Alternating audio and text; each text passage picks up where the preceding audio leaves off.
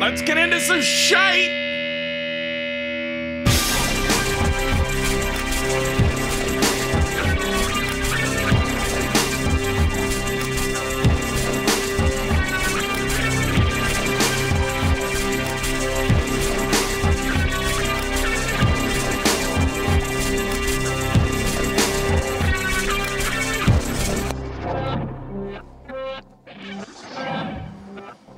Hi, folks. Welcome to Apocalyptic. You know, sometimes it just seems like forever in between the two shows, which is weird because I used to do a weekly and now I'm doing a bi-weekly, and it just seems like it's forever. I don't know why. I'm actually doing more shows, but I feel like I'm doing less. Anyway, how are you? How you doing out there on a extremely messy December? Are you having a messy December? This December in Atlanta is horrible. We've had nonstop rain for like a week. And I think more is coming. I believe I read that snow is coming. There's going to be like a snow-nado, right? That's like a new thing in contemporary times. When I was a kid, in the spring you would have tornadoes, and in the winter you would have snow. Well, we're combining them now. We got snow-nados, so you can actually have a tornado in the snow now. That used to be unheard of. I never heard of it, but it's a new thing in the new not only the new economy, but the new ecology, the weather. We're screwing everything up. Global warming, I guess. I don't know. I'm not a scientist. What about you? You a scientist? Thank you for joining me, scientists. All of you apocalyptic scientists. It's the last days, you know. These are the last days. All bets are off. All rules are out the window, and we're just wandering around trying to figure out how to live in this life that we only have a few more weeks left in our lives, right? It seems like forever, but really, it's just a few more weeks. And you don't know that until you get toward the end, because we all think, I don't know what we think. We think we're going to live until we're 90, and then we're going to sleep and die in our sleep, and we won't even know it. That's what we all think. I don't know. None of us have a plan for death. None of us have a plan to die. We keep putting it off. We don't think about it. Next week on the show, not next week, next Thursday, the next show, I have a guest. We're going to talk about death. I don't want to bum you out. I'm sorry. But we're going to talk about death. And but it's not going to be that bad, really. The guest is going to be somebody that I really, really, really like. I really like her, and I want her on my show. And she's agreed to be on the show and talk about death with me. That's going to happen Thursday. It'll be fun, I think. Talking about death is fun. Sure, it should be. Why not? I had a mini panic attack today, a small panic attack. It sounds dumb, but I was in bed and I suddenly realized that I have boxes of VHS tapes stored in my storage room, and I'm not using them. They've been in there. I've had these tapes since I was in my 20s. That's 40 years ago. I still have them. These are things that I collected over time. I want to keep. I don't want to throw them away. TV shows, I guess I tape. Why do I have them? But you can't just go out and buy some of this stuff. So like back in my 20s, early 20s, mid 20s, when I wanted to be a stand-up comic, and I used to go to comedy clubs, and I would study the comics, and I would watch HBO. And HBO, I don't know if it still is, but at the time, HBO was like this haven for stand-up comedy. They really promoted it a lot, and you could see a lot of comics who now are old and retired or had TV shows and retired or whatever, like Seinfeld and Paul Reiser. These are, and Ellen DeGeneres. They had their own TV specials, HBO specials. And I taped all of them. I would study them just like I was in school. And I've got tapes and tapes and tapes of these things. And most of them are you probably can't even watch them. Well, I can't watch them now because I don't have a VHS player. It's easy to find one. Actually, I think I do have one somewhere. But it just occurred to me this morning that I've got boxes. I've eliminated a few of them. Maybe I got 2 boxes, let's say. 2 boxes full of VHS tapes with stuff on them. And this is not like something you go buy. It's not like one show. This is like something I made. So I packed it full of stuff. And I used to watch on New Year's Eve, man, because they would do like nonstop comedy on New Year's Eve, and I would tape them all. I got lots of them. And then I've got stuff just like with my aunt was on the news one time, and I taped that. We all do that, right? So I got my aunt an interview. She's dead and gone, long time ago. But now I've got her on VHS, but I don't watch it. No one else is going to watch it. I don't have kids. I don't have anybody to leave these to. So what do I do? Do I just keep them in a box in my storage until I'm gone, and then my wife has to do something? And what if I forgot and I put some porn on there, and my wife is going to throw these away, and she's like, well, I better watch them to make sure first that there's nothing on it that's valuable that we want to keep. And then she comes across the porn. She's like, wait a minute. He had this porn all the time? I didn't tape a lot of porn. I'm not a porn guy. And I don't have, as far as I know, I don't have porn. I'd be watching it if I did, but I don't have any, I don't think. But there may be stuff on, nobody's going to want to see any of it. So do I go ahead and throw it away now? Or do I just keep it in there and let my wife throw it away when I'm gone? These are the things I can't make decisions on these. And they wake me up in the morning. I woke up and I just suddenly thought, oh, wow. I've got an interview with Bono from the Donahue show on VHS tape. I don't want to throw it away. I like Bono.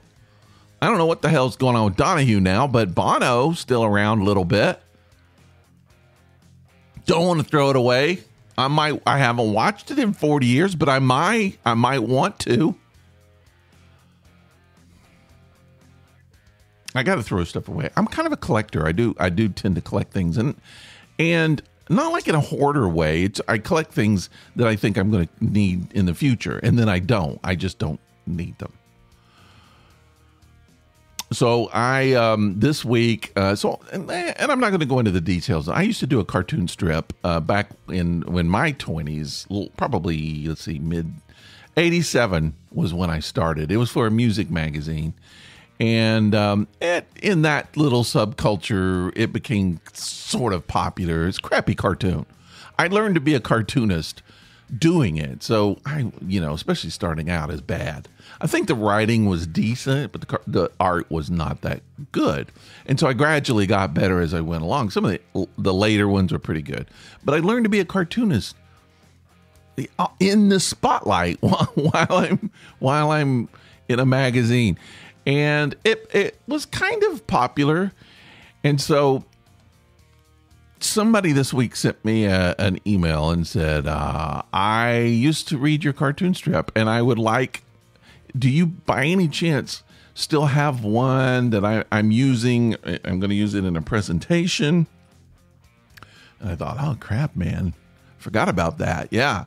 And I thought I knew what she was talking about, so I went and dug up the cartoon. I found it, pulled it out, and I had a digital copy on my computer, and I sent it to her, and she was like, that's it. And so I was like, I don't need this cartoon. It's sitting in a filing cabinet. The cartoon strip itself is 30 years old. So I said, send me your address. I'll send you the original. So I did.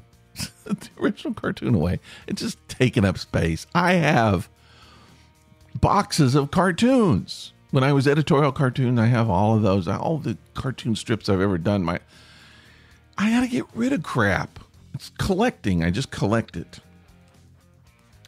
It's causing me anxiety. Waking me up. 678-348-0008 is the listener line. for this show. You can call and be a part of the show. You can talk about things if you want to. All right? I'm not going to go overboard. I'm just telling you that. You can text it too. Don't have to call. Don't have to have your voice. If you want your voice on the podcast, just call. Leave a message. That's all it is. It's a recording. It's just like an answering machine. You call, leave your message, say whatever you want. You can say, "You suck, dude." I don't care. Don't say that. But you could say whatever you want, and I'll put it on the podcast. I'll make you famous. You can say your name if you want. You don't have to. If you don't want it to do any of that, but you still want to communicate with me, rick@apocalyptic.com. That's my email. And then I'm on a lot of social media stuff, so you can contact me there. I have developed a really bad habit that I want to talk about, and it's bothering me. It's something that's kind of happened over my life, all right? And it stems from my early days growing up, how I reacted to people. I'm not the most social person. I feel like I am, but I'm not. I don't really interact, but I feel like I do. Does that make sense? I'm much more like, I used to go to parties and people would come up and go, "I'm sorry you're not having a good time." And I'd be like, "No, I'm having a great time. I love this." But I go to parties and I kind of sit and watch what's going on. I'm just an observer. And I love that, watching people. And I'm having a great time. And people think that I'm kind of sitting there just feeling like I don't belong. And it's really the opposite. But that's kind of me. I socially, I don't tend to interact that much. At least it doesn't appear that I am. But I enjoy what's happening. I love people watching. But growing up, I think, and this part of this is what I was taught. I was always taught to not disrespect people, especially grown-ups. No disrespect. You don't talk back to grown-ups. You don't contradict. My mother used to say, "Do not contradict me." Even if she was wrong, you can't tell her she's wrong. You just have to accept that. And I'm not saying that's a bad thing to teach a child to not contradict their parents, but you start being raised with this thought or this feeling that if you see something wrong, you're not allowed to say anything about it. And so I grew up with that kind of thing, where I just kind of allowed things to happen, and I allowed things to happen around me. And I believe that it kind of affected relationships that I was in, because you get into a relationship and your partner is doing something you don't like, or that you don't agree with, or even that's just straight out wrong. For me anyway, I just tend to accept it, and not really accept it, but allow it to be, while inside of myself feeling like this is not right, feeling like I kind of disconnect from the person. You know what I'm saying? Because I don't talk about it. I was taught not to talk about it. I was taught just to kind of let it be, not say anything about it. And I think that's a very dangerous thing. And at some point, I started speaking up. I started saying, "No, I don't want that in my life. I'm not going to allow that in my life. I'm going to say no." And so I did have some relationships where things happened and I said no, and it didn't end well. And I always thought that's weird, because I'm finally standing up for myself, and I'm kind of I'm paying for it. But that is sort of what happens, right? But so I guess I learned that that's a good thing, to say no sometimes, to say I won't stand for that. You know, this is a boundary I've created in my life, and you cannot cross it. So I think I've noticed this thing about me recently, and this has not just happened recently. It's been happening for quite a while, over 10 years, I'm sure. But it's not just me. I think it's our society too. And that is, I've noticed that I have been pushing people out of my life when people don't behave properly. And I don't know if that's a good word, but I'll kind of clarify it here as I go along. But it happens a lot. You see it happen a lot in social media, I think. It's real easy to just, you don't like what someone's saying or how they're acting, you can just unfriend them. Boop, out of the life. And I don't have a problem with that. So to me, my Facebook page, my Facebook world is my own world of my own building. It's not reality. It's where I like to go and just look at stuff. I like to hear funny things from people. I like to see their pictures, funny memes, interesting things. I just want to go and relax and read some, I don't know, just feedback from other people. I don't want to read arguing. I don't want fighting. I don't want negative people. And so when I start seeing a lot of that, I just delete it. Okay? I think we all do that. Just, you're gone. Don't want to hear that. Don't want to read that. You're wrong. Poof, you're gone. But what that does is it starts building up this kind of reaction in your life where real people, when you encounter them and they're behaving in ways that you don't agree with, you just want to delete them. You just want to knock them out of your life. Get rid of them. And I've noticed I've started doing that, and I don't think it's a good thing. People politically who I don't agree with, I find that I will just kind of say, you're gone. You're out of my life. Don't need you. On social media, it's one thing. In real life, I'm not so sure it's a good idea, because you don't cultivate the skills you need to compromise. You don't cultivate the skills you need to get along with people who don't think like you do. You could build a world of people, like-minded people. And I don't know that that's what the world is about. But do you do that? I think we all have started doing that. I sense it all the time. Now, I'm not saying you shouldn't set boundaries, and I'm not saying that toxic people should be allowed in your life. I don't agree with that. Just because, let's just say politically, someone thinks different from you, you can have them as a part of your life. You can have discussions with them. You can share the same space with them. You can have the same Thanksgiving with them. But then there are some people who are toxic who might think differently and actually might be doing things to actively bring harm to you or your family. And I'm not saying that you should hang out with those people. Those people should not be a part of your life unless you just want them to be. But I think that that's fine to delete people like that. But I believe that for me, the trigger is becoming much softer. Does that make sense? I'm beginning just to go, no, boop, you're gone. Boop, get out of here. In life, I'm doing it. Not Facebook, not Twitter, just life, trying to get rid of the... And what happens is, in the end, there's nobody standing. It's just you. And that's like incredible ego. No, you're the only person that's there because you're the only person who thinks like you. So I'm not really sure how to change that, but I think it's something that's got to be changed. I live in a part of the country where there's, in a city where there's a lot of people thinking a lot of things.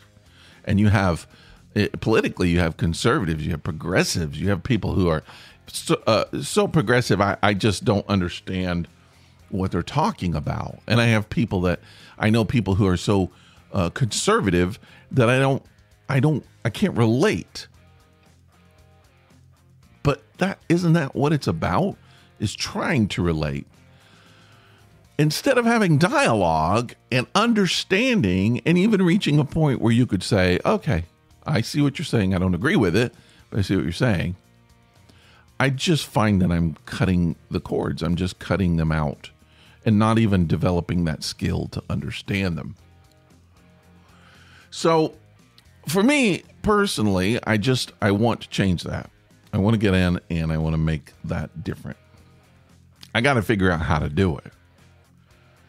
I see it happening on social media, other people, and I know I've seen people on other people, so my friends' social media pages where I'm like, why do you let that jerk on your page? Why don't you delete that friend? Because they're nasty. They're ugly. They're just rude.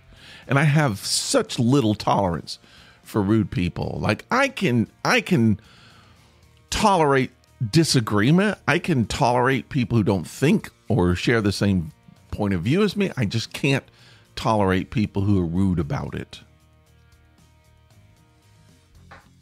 And I don't know that I need to. I don't think rudeness should be tolerated, but I do think that I need to figure out ways to start understanding people more and relating to people who I disagree with. And this is a skill that I've lost. Somewhere along the way, I've lost that skill. I think society has too. And society can do whatever they want to do, but I've got to figure out a way to get it back. I don't know how to do it. There's a part of me that doesn't want to do it. So that's what makes it really difficult. But I feel like it's not a good thing. Is it? It can't be. There's too many people in the world who don't think like me. There's countries, other countries where people don't even have the same thought patterns that I have. I can't delete everybody from my life. I have to learn to cope. I have to learn to be okay with things that I don't agree with. That's what I got to do. All right, I'm going to give you some album reviews. I listened to a couple of Christmas albums. These are some albums, just two. I'm going to do 2 albums reviews. Both of them, if I'm not mistaken, came out last year. So I like that little sound effect in place of music. I do have some music, but I'm not going to play it. 2 albums. First of all, what is the name of it here? It's an album from Amanda Shires. It's called For Christmas. Now, if you don't know who Amanda Shires is, I would think that she's probably in the genre of country music, but probably better Americana, let's say. Maybe a little folk Americana with some country flavor.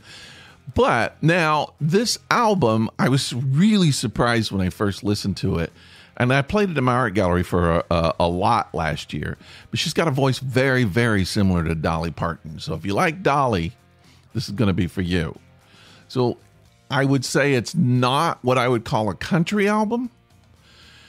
It's an album that I feel like... So here's what I would say about this album. There's no standards on it at all. You won't recognize any of the songs.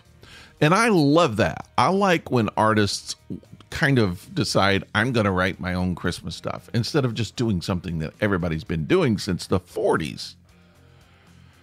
And I like those songs too, but it's nice when someone has the guts to do their own songs. So it's what I would call, it's a very emotional album, a very honest album. There's some very interesting things. So because of this, it's not what I would call a festive album. It's a reflective. It's something you would put on maybe when you got the lights dim, you got some eggnog, and you just want to sit and listen to some good music. So I highly recommend it. It's very atmospheric. I'll let you decide if that's true, but to me it is. And yeah, just give it a listen. See what you think. I don't think you're going to put it on to drive around unless you can really listen to the lyrics and get the feel of it. But there's a lot of songs about love and a lot of songs about memories and a lot of songs about hope and just fun. Christmas. But in a different way. So Amanda Shires, For Christmas is the name of the album. I believe it's from last year. Easy to find if you got Apple or Spotify or whatever. Just grab it, listen to it. All right. Second album. Oh, man. Now, I've seen this one before. I kind of forgot about it. And then I believe it came out last year. And I started listening to it this year. And I was like, holy crap. It is Happy Holidays by Billy Idol. Billy Idol Christmas album. Everything I just said about Amanda Shires' album is untrue about Billy Idol's album. This is all, every bit of these songs are standards. There are songs you could sing along with if you want to. I don't know, man. First of all, I would call myself a Billy Idol fan, but 80s Billy Idol, Eyes Without a Face and Rebel Yell, Billy Idol. Yeah, pumping fists, snarling, spiky bleached hair, Billy Idol, leather. But here's Billy Idol singing fun little chestnuts roasting by the open fire, riding sleigh songs. And, well, I don't know. It didn't work for me. Here's what I was surprised at. Billy Idol's got a great voice. I didn't know this as much as I've heard him sing. But he sings Billy Idol, I've never heard him actually sing other songs. He's got a decent voice. He can sing. So all of these sound like Billy Idol singing Christmas songs, because that's what it is. But after a while, it kind of starts freaking you out. I mean, when he's singing White Christmas, I want him to sing White Wedding. Can he just sing White Wedding Christmas? It doesn't work. It sounds like something's wrong. And then when he starts singing Christ the Savior is Born, Billy Idol singing about Christ, it seems something's wrong. I feel like, a lot of times in Christian music, there's always some like famous person who becomes a Christian, and then Christianity embraces them. And it doesn't matter if they make crappy albums, they'll act like it's the greatest album in the world because this person has become a Christian and they're one of us now. And that's what it seems. It just seems like a Billy Idol Christian album, and that didn't work for me. When he's singing about round yon virgin, I guess there's only one of them. Billy Idol singing about a virgin. I didn't think I would ever hear it. Was it like in the Bible where Paul says every knee shall bow, every tongue shall confess? I think Billy's just like, I'm going to go ahead and get mine in now. It doesn't work for me. It's festive. It's not a horrible album at all. If you like Billy Idol, if you love Billy Idol, if you like Christmas music, you might love it. So to me, it was just kind of unoriginal. It's just Billy going through the mode. It's very karaoke. There's no soul in it, Billy. But it's okay. It's, I'm going to give it, all right, so I'm going to rate both of these on a ABCD kind of scale, right? So Amanda Shires, I'm going to give it an A. It's just right in the middle of the A, not an A plus, not an A minus. It's an A. Good album. Enjoy it. Billy's album, I'm going to give a C. It's average. It's average. If you like it, it's okay, right, Billy? This is Billy Idol. I want to wish you a happy holiday. Thank you, Billy. A very merry new year. Oh, thank you, Billy. That was Billy Idol. Happy holiday. I think it was Rod Stewart that did an album of standards, and I couldn't take it. Of course, I don't like Rod Stewart, but it just didn't work for me. It seems weird, and that's what this seemed. But anyway, there's two albums, the both sides of the spectrum, maybe. Neither of them horrible albums, but one you might like better than the other. So that's my album reviews. A for Amanda, C for Billy. Sorry, Billy, you didn't get a B, but there you go. I have here, and I told you I would do this. We'll do it really quick. No, let's don't. Let's stop right here. I'll do it next week. I'll do my little Christmas list next week because we're at 30 minutes, and I said I would stop at 30 minutes, and that's good. It's a good show. Did a good show. Nothing to be ashamed of on this show. I would say go give those albums a listen and let me know what you think. I'm really dying to know what you think of these albums, both of them, especially Billy, because you might not know Amanda, so you don't know what to expect. And I would say listen to some of her personal albums because some of them are just amazing. They're really good. But we all know Billy. We're we're all kind of familiar with Billy, and to hear Billy singing about how lovely are thy branches, it's there's something surreal about it, and I detect that he knows it. It's a bit tongue in cheek. I kind of think he's having fun with us. The album cover is a little kitschy. It's Billy in a little, I believe it's in a little Christmas sweater, and so I think Billy's in on the joke. And if he really is, I might raise it up to a B just for that. But just overall, I'm going to give it a C. All right. Tell me what you think. 678-348-0008. Listener line. I want to hear from you. Love to hear from you. Send me an email. I'm on Facebook. The shows, for some reason, are not coming up, loading onto YouTube. There's a problem with it. I don't know. I tried to fix it. It's not doing things the way I want it to be done. Just going to eliminate it from my life. Boop, get rid of it. Doesn't agree with me, it's gone. But I do appreciate everybody who's been listening to the show. The numbers are going up. I mean, you know, for a new podcast, it's okay. Not great. I don't hear from anyone. No one ever lets me know if they're... Well, that's not true. A couple people did. And I appreciate it. But you can let me know what you think about it. And let me know how it can improve. So we should have, like, I think one more... No, we got a couple more shows. Christmas, a couple weeks. 3 more shows. We've got 3 weeks before the end of the year. So I can pump out a lot more shows before 2023. I've never liked years with odd numbers. I don't know why. It's a very OCD kind of thing. But I've always liked even number years. I can remember every time it's a year with I don't know. I don't like 3 years. Does that make sense? That's weird. I'm not even going to pretend like I didn't say that. Next year's going to be great. All right. This is Billy. I'd like to wish you a happy holiday and a very merry new year. Thank you, Billy. Billy Idol, ladies and gentlemen. I appreciate Billy being on the show. All right, I'll see you Thursday. We'll talk about death.